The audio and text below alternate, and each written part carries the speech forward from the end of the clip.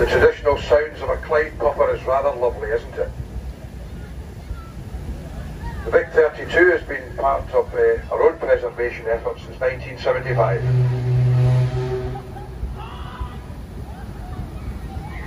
The Glen Lee, built in 1896, is on our starboard side now, at the site of Glasgow's Riverside Museum, and the area where the Waverley was built back in 1946, when she was launched from A&J Ingalls Point House shipyard into the Kelvin. The yard closed in '61 and were great specialists in this type of a ship.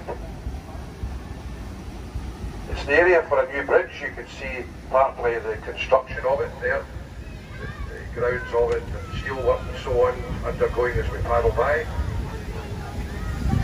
Another part of the changing face of the Clyde.